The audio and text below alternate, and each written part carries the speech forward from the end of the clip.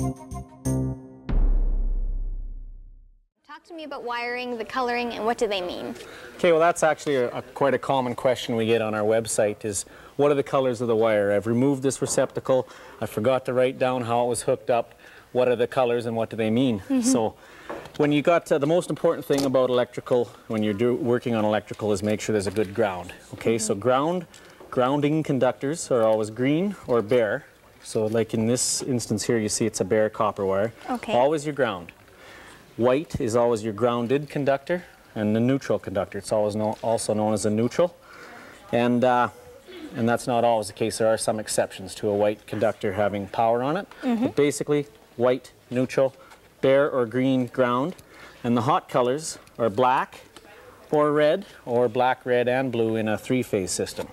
But in your house, you're only going to find red, black, white, and green or bare for ground. Okay, now let's talk about electrical devices and changing them.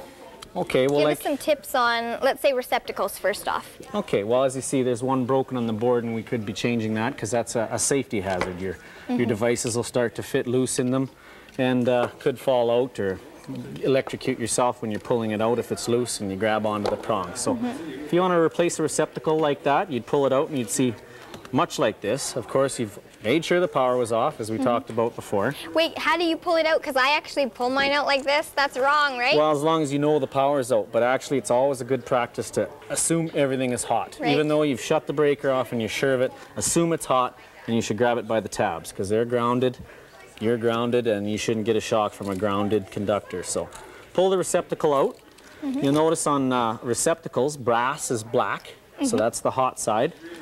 And your green and silver is on the white side, or the white is on the silver side, I should say. Now, when you're taking a receptacle off, you should always take off the hots first, the neutrals next, and last the ground. And same way in reverse, when you put on the new receptacle, ground first, then the neutral, spin it over and put your hot wires on. Okay, well, if you're going to change your receptacle, a lot of the times you're going to change your switch as well. Is the same technique used with this? Yeah, just on switches, it could be a number of ways they're wired, like I discussed earlier, where white can sometimes be hot. So sometimes you'll open up a switch and you'll find a white and a black on it. So it doesn't really matter on a single pole switch which is up and which is on the bottom and which is on the top. So with a switch, you just make sure you know which two were on it, remove those, cut and strip it, and put your new device on.